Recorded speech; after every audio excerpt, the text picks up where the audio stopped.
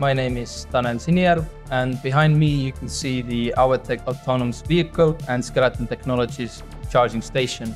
The vehicle has been modified and fitted with the supercapacitor technology and fitted with fast charging capability. The charging station has also supercapacitor-based energy storage inside. This allows us to very fast, in 30 seconds, charge the vehicle, which afterwards allows us to drive about 7 kilometers. Supercapacitor fast charging is a good alternative for traditional battery systems. In traditional battery systems, you would charge overnight and do your route during the day. So you need to have quite a big battery in order to cover the distance that you have to. With the fast charging and the supercapacitor technology, you can have charging stations distributed around the city and charge in every station or every second one, depending on the distance of your route.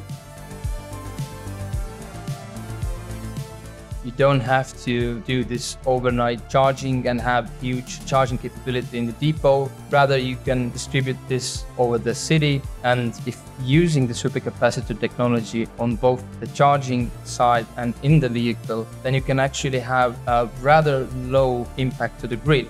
On the charging station side, you have an energy storage buffer, which will be charged up in between the stops of the buses. So what it means is that grid connection can be of low amperage, low power. We don't put additional drain on the grid itself. And when the vehicle comes in, we will charge from the charging station buffer into the vehicle. For supercapacitors, the sweet spot will be short duration drives. This would be the last mile delivery. This will be the city buses, trams, or inner city trains.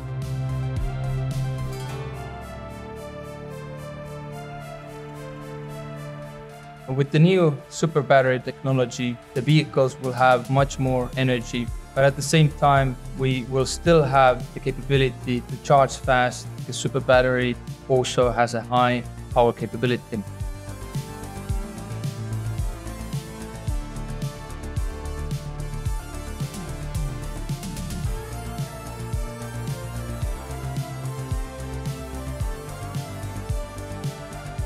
Climate change is a problem that we need to deal as fast as possible.